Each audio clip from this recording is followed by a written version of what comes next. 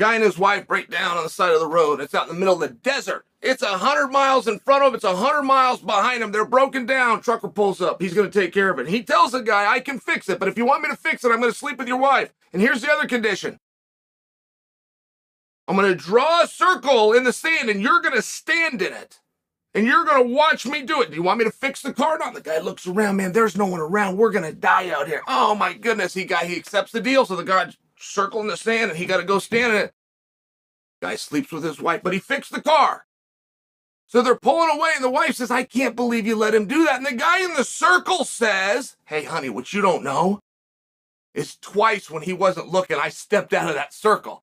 That is what Du Plessis has just said for you.